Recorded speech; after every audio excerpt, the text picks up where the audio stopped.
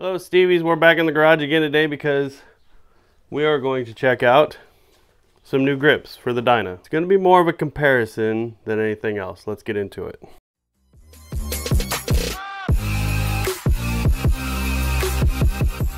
Okay, so like I said, this is going to be more of a comparison video than anything else. You guys have all seen install videos on Dynas. This one has the throttle cable still because it's a 2014.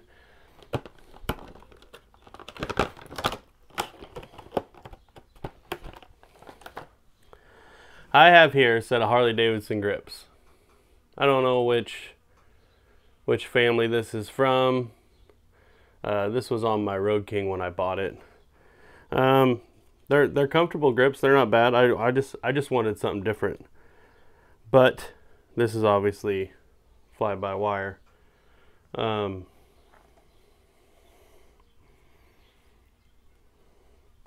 And this is a set of grips off of Amazon. This company got a hold of me. I'll put their name here somewhere because quite honestly, I cannot pronounce it. But they reached out and said, hey, we want to give you guys a set of grips for your Dyna. And I said, yeah, go ahead and send them and we'll see what's what. But they happen to be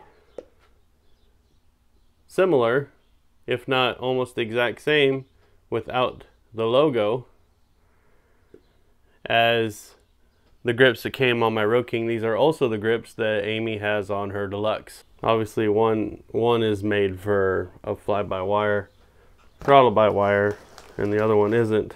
But these are both left-handed grips. The only thing I can see is that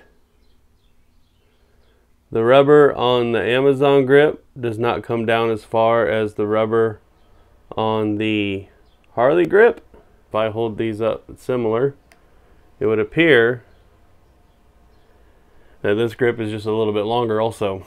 Would also appear that this is a glue-in grip and this one is not. So I'm going to go ahead and install this on the Dyna real quick and then we're going to take a look at it. This one has Harley grips on it already. Not a big fan of these because of the way that my hands feel when I'm gripping on them. It leaves the little indentions on your hand. I don't know that you're ever going to squeeze them that hard, but focus. But it does. So in the box with these grips, you get the left grip.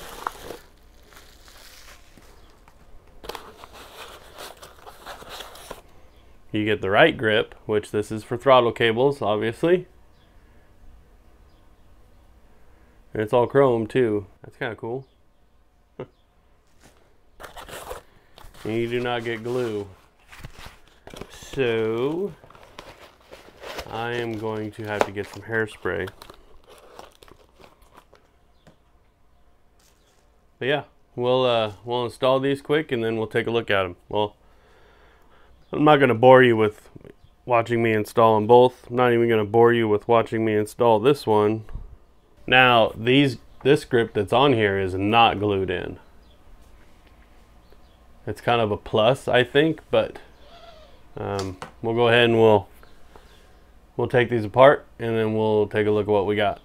I will be getting all new T-handles with their own holder. So that's that easy to take off because it's not glued on.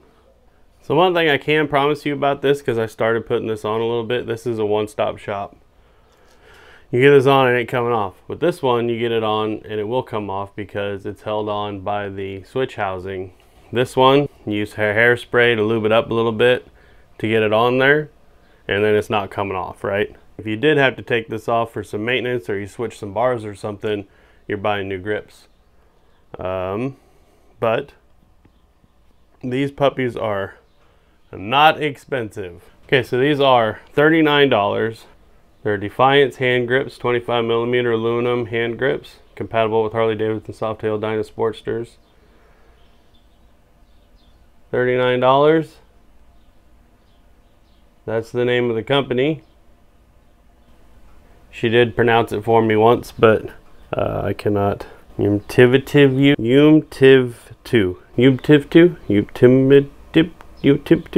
Yhmtivtu, Yhmtivtu, Yhmtivtu. I don't know. They've got all sorts of stuff though. And then that picture right there gives you the measurements. Now, the nice thing about this though, with it just sliding on and off, they're clocked. They only go on one way. That switch housing holds them on. You don't have to worry about, is this too far down? Am I only going to see this? Is this going to be sticking straight up? It's this no matter what, so both of them will match. Like I said, spray some hairspray down in here. Gives you lubrication, and the hairspray helps it stick after it dries. That makes a huge difference in putting these on.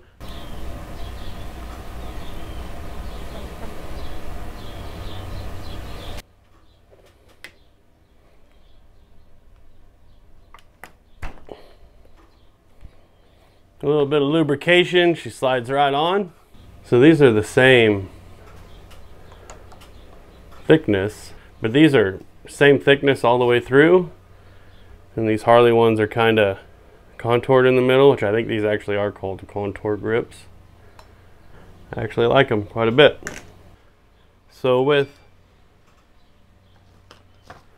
the Harley grip, you can see the way that it's clocked. It's going to be this way. The Harley Davidson logo is going to be pointed at you.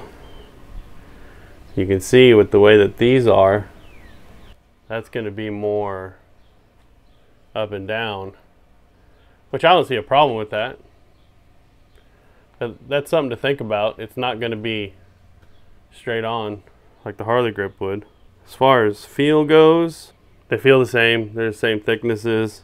So that's a kind of a preference deal right there. Which one of them you would rather have. And the rubber grip is closer to the end. Nope, there's another difference. So the Harley grip, the grooves go all the way to the end cap. The Amazon grip, the grooves stop at the end cap.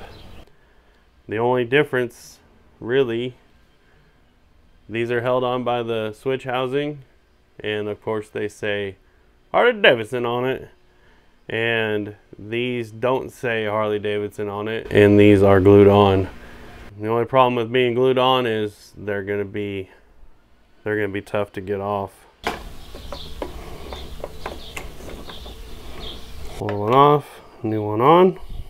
I don't really care for that gap. See, like I said, this is going to face up instead of straight back towards the bike. So do this side first.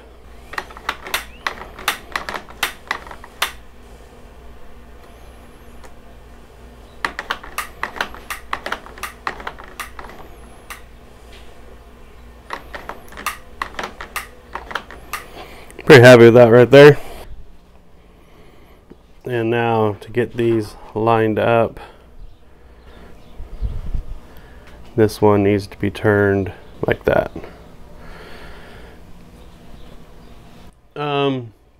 These grips, my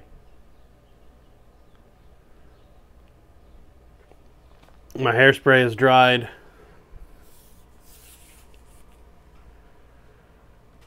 That grip is on and adjusted. All right, so what do I think of these? I think that these are a great budget grip. If you're looking for something to just change up the look of the bike and maybe not spend a bunch of money right now, maybe wait till later.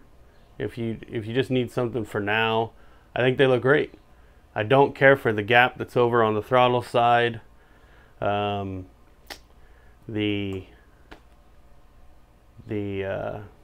left side is glue on instead of held on by the switch housing like I showed you guys earlier. But I mean, I like the chrome. You know me, I like chrome. Someday I'm going to chrome out these switch housings and stuff too. So yeah, I get it. For For somebody that doesn't want to spend a bunch of money right away on their bike, just wants something different than stock, especially stock. I mean, this is, compared to stock, 100,000% better than stock grips. I guess I should have been comparing them with stock grips instead of custom grips. So yeah, I get it. I like them. I like them. I like them. I like the look of them. I like that they're angled different, like I've showed you guys already.